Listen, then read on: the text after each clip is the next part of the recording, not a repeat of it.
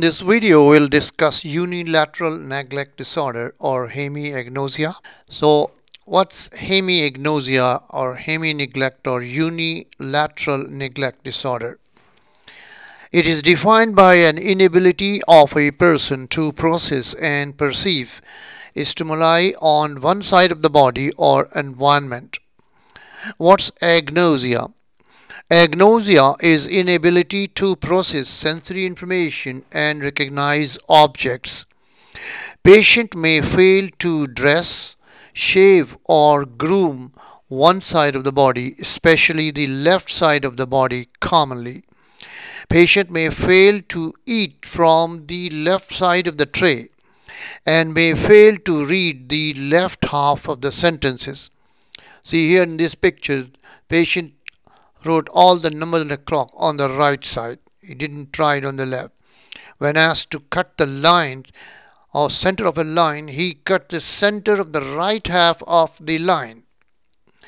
And this in the second one, he cut the lines on the right side and couldn't cut the lines on the left side of the picture. So this is here the normal picture, and the patient asked to draw, he couldn't draw the left side of the picture. What is anosognosia? Some patient may deny the existence of hemiparesis and may even deny the ownership of their paralyzed limb. This is known as anosognosia. Majority of the patient with neglect syndrome show improvement within first few weeks. When does the hemispatial or hemineglect disorder occurs? Damage to one of the hemispheres, most commonly from either it occurs from a stroke, often in the area of the middle cerebral artery, or from a unilateral traumatic head injury of the cerebral hemispheres. Which parts of the brain are involved in orientation to extrapersonal space? Orientation to extrapersonal space is achieved by cortical and subcortical components. There are three cortical components. Number one, the cingulate cortex provides access to the limbic motivational mapping of the extrapersonal space. Number two, posterior parietal cortex to the sensory motor representation of salient extrapersonal events. And number three, frontal eye field to motor strategies for attentional behavior, and there is inability to plan and execute normal behavior. And what are the subcortical components? The subcortical components include striatum and thalamus. Why the neglect most commonly occurs on the left side? The right hemisphere directs attention within the entire extrapersonal space, that is on the both sides, whereas the left hemisphere directs attention mostly within the contralateral right hemispace. That's why the left hemisphere lesion do not produce the symptoms, whereas right hemispheric lesion produce left hemispatial neglect. The left hemisphere is also concerned with the language. Damage to these areas causes contralateral hemispatial neglect that causes three basic behavioral neglect components. Number one, sensory events that affects awareness but to a lesser extent.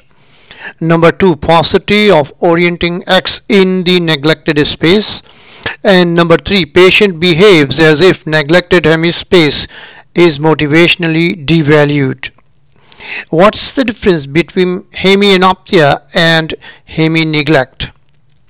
Hemianopia is due to damage to the primary visual pathways, and neglect is the damage to the processing areas. Neglect also affects memory and recall as well. The Balint syndrome. Especially bilateral posterior parietal lobe lesions produce severe hemispatial disorientation, in which there are three deficits. Visuomotor apraxia or psychic paralysis of the gaze. There is deficit in the visuomotor scanning in the environment, difficulty in fixating the eye on an object. Number 2, optic apraxia or optic ataxia. Inaccurate reaching the visual targets, inability to move the hand to a specific object by using vision. Optic ataxia is the inability to guide the hand towards an object using visual information.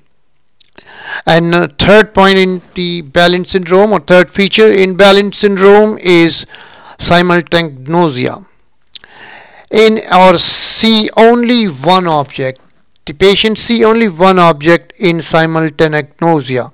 There is inability to integrate visual information in the center of the gaze with more peripheral information. There is inability to see whole visual field and cannot describe the whole object. There is inability to perceive the visual field as a whole. It impairs the ability to perceive multiple items in a visual display. The patient is unable to grab an object while looking at the object due to a discoordination of the eye and hand movement, has defective hand movements under visual guidance despite normal limb strength, trying to grab the object as if he is trying to grab in the dark, and once the hand touches the object he grabs it. The patient misses the forest for trees. He misses the larger letters because identification of the larger letters cannot be confined to the immediate line of gaze. The patient misses the immediate line of gaze for the larger letters. Here the patient circles the smaller letter A only, and he doesn't encircle the bigger letter A. Why? Because these bigger letter A's are not in the line of gaze of the patient. Why Balint syndrome occurs and what are the causes of the Balint syndrome? The Balint syndrome results from bilateral dorsal parietal lobe infarction between the territories of the middle and posterior cerebral arteries, that is the watershed areas in the occipitoparietal region. And the causes are hypoglycemia and hypotension and sagittal sinus thrombosis syndrome. The bilateral dorsal parietal lobe lesion also cause number 1, dressing apraxia. Patient is unable to align the body axis with the axis of the garments. And number 2, construction apraxia.